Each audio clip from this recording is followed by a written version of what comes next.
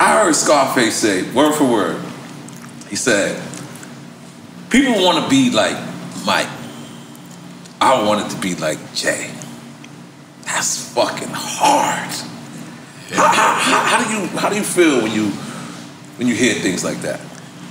You know, I feel honored, man. I feel honored to, to inspire all of them that come after me. Mm-hmm. You know what I mean? Because one thing I never wanted my kids or nobody to do is have to hold their head down when my name is mentioned. So for one to be able to hold his head up, from observing me or being inspired by me is inspirational to me. It's a beautiful. Whoa now. Hit that subscribe button, hit that like button, man. Hey, what up? How y'all doing? Nikita, I told you I was gonna be on TV, girl. You know what I'm saying? Let's get with it. We're gonna talk about black fathers and the situation that's going on right here or down here in Houston. Now, lately I've been looking in this YouTube streets, man. Everybody, all of these Negroes out in these YouTube streets, man, they become private investigators. I gotta download this story before it go away. FBI investigators. These niggas are lawyers now. All evidence. Mike Prince _ I do this. All right, bet. Let me download. Jazz Prince said. Rest in power to the brother. Unfortunate, terrible situation, no matter where it happened. Unfortunately, it happened in Houston. And it happened dealing with a situation I want to speak on. And I don't want to speak on so much as the takeoff situation. I want to speak on black fathers, black men. Ah! No! God, please, no! No! No! Now, for those who don't have children, it might not resonate with you. Those who have children, you want to be the best father or the best version of a father that you can be to your son, right? You want your son to follow the best qualities of you, that you want to emulate.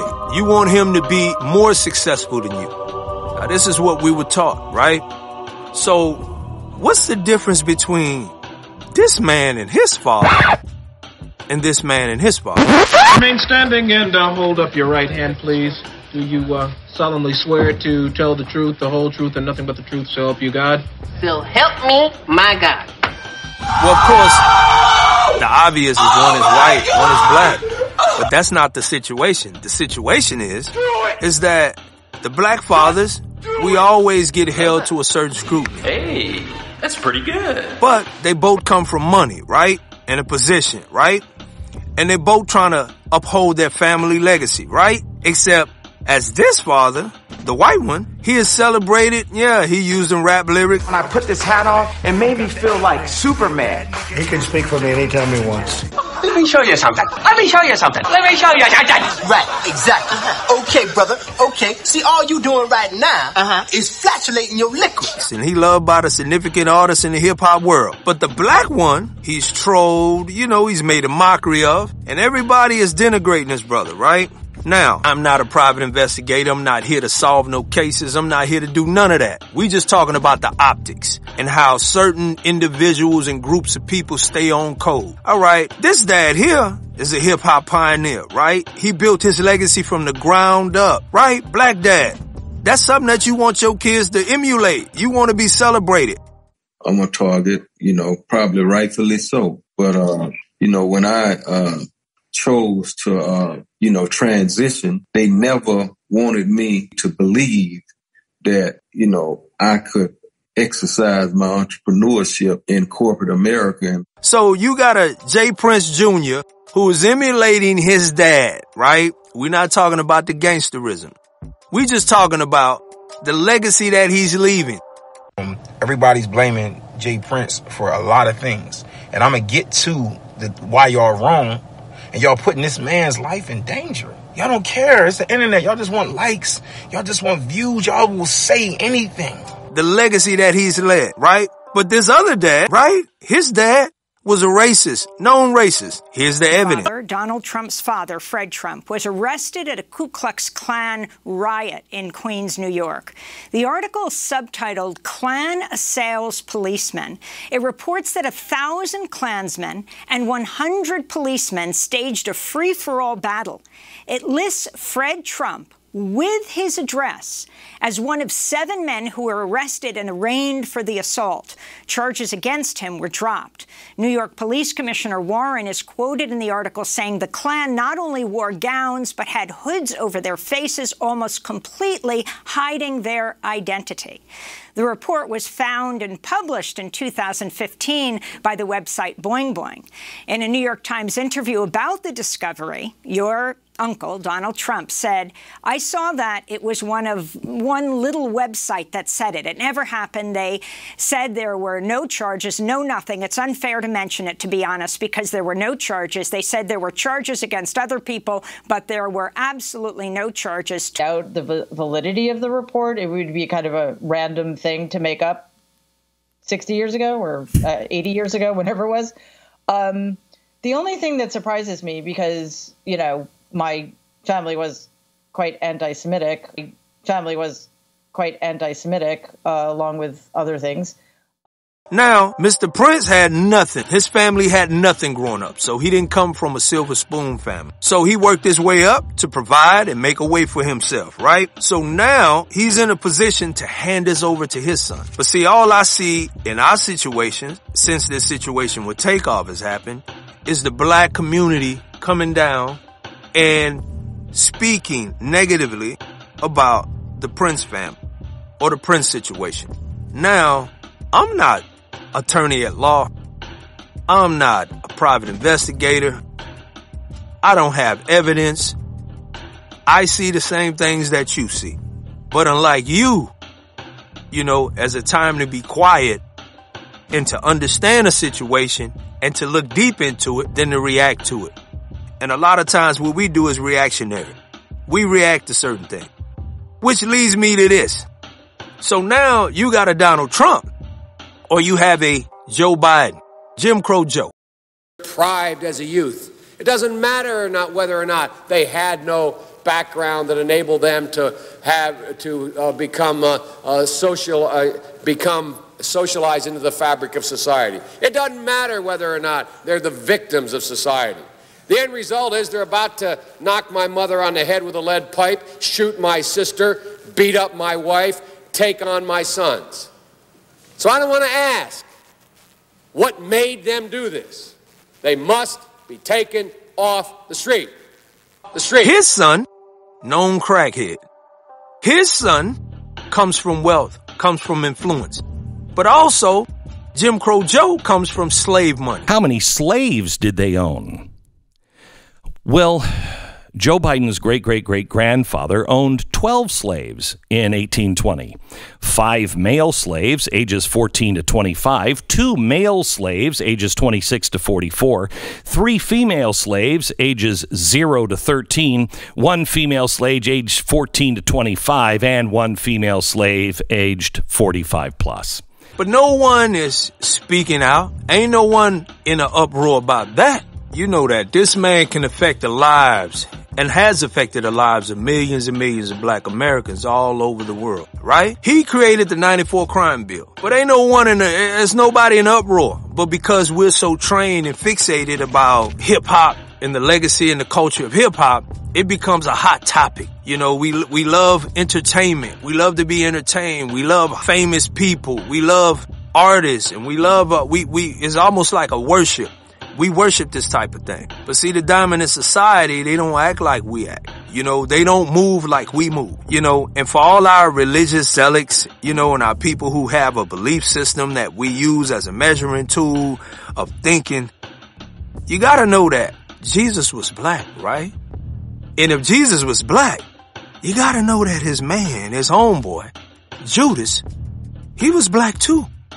So a lot of time that off-code people create off-code situations. So the reason why we as a black community are divided and conquered so easily is because we still have a plantation mentality, physically and mentally. See, some of us, when we should be loud and speak out, we're quiet. And when we should be quiet, we speak the loudest. See, we act like children to the dominant society. And the reason being is because we don't have a code. And when you don't have a code, everything and anything is food for the streets. So all of these hot topics you hear being talked about and speaked about, These are topics that put us in a bind, and black fatherhood is looked at as a joke. So while you think you're doing something special by speaking on J. Prince Jr., you're trying to diminish the legacy of a J. Prince. Now, he may have been a shrewd, rude businessman in doing business, but I don't see anyone talking about business when it comes to what Kanye was talking about. I'ma kill this nigga. I'ma fuck your bitch. I'ma kill this nigga. I'ma fuck your bitch. I'ma kill this nigga. That's the real anti-Semitic shit that the Jewish people get paid off of. Most dangerous thing that's facing our society. So why sign an artist that would promote that? Because I already answered that question. You weren't paying attention. She asked me talent or issues, and I said talent. But I have to. I can't give up on people. Don't you think that's hypocritical though? You're saying it's opportunistic. Yeah. I got people to feed. I got a business to run. You're gonna make Dame Dash take this clip and call you a culture vulture. Or what Kyrie Irving is going through. No one is speaking on that.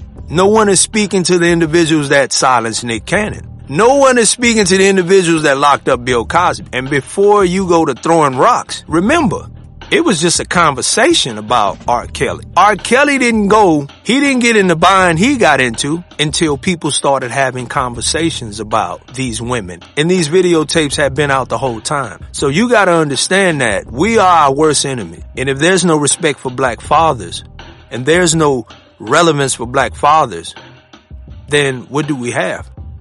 We have a nation full of people who really self and perpetuate the self-hate on each other. We hate on each other, and you wonder why we hate on each other. Now let's go to this Mob Ties name. I just want to get into this for a second. Now, I don't hear nobody talking about Toby Inigwe. Toby Inigwe.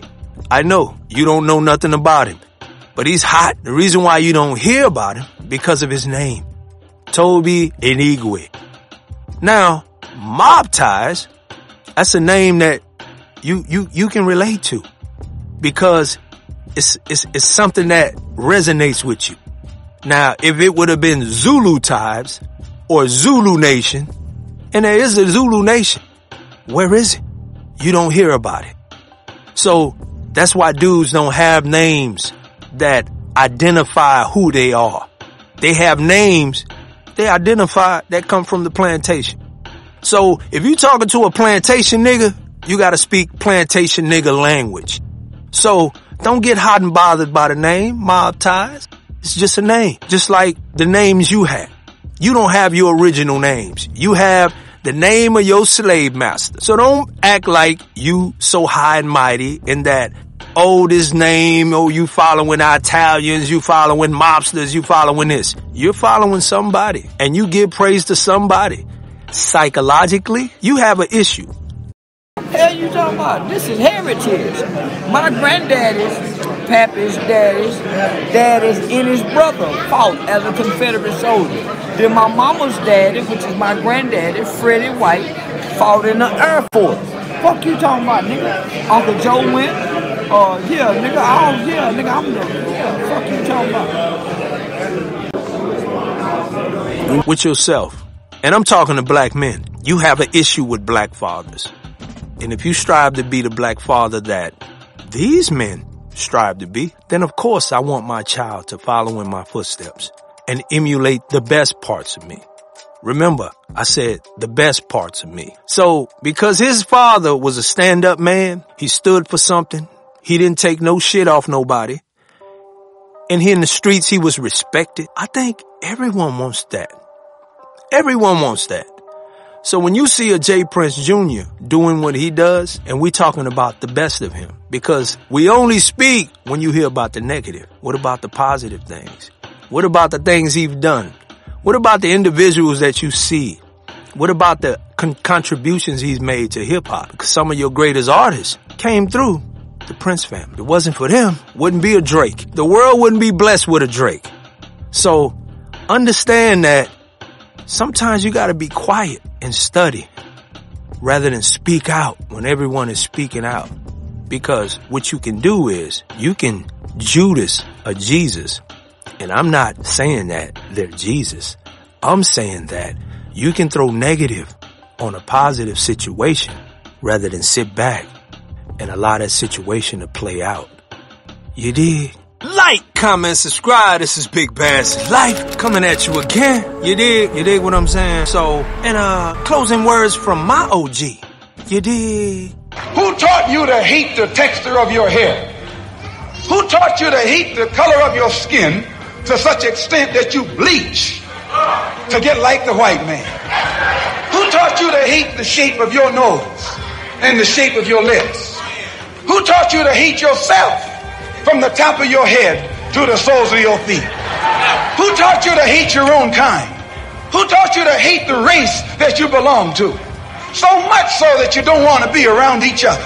No, before you come asking Mr. Muhammad, does he teach hate? You should ask yourself, who taught you to hate being what God gave you?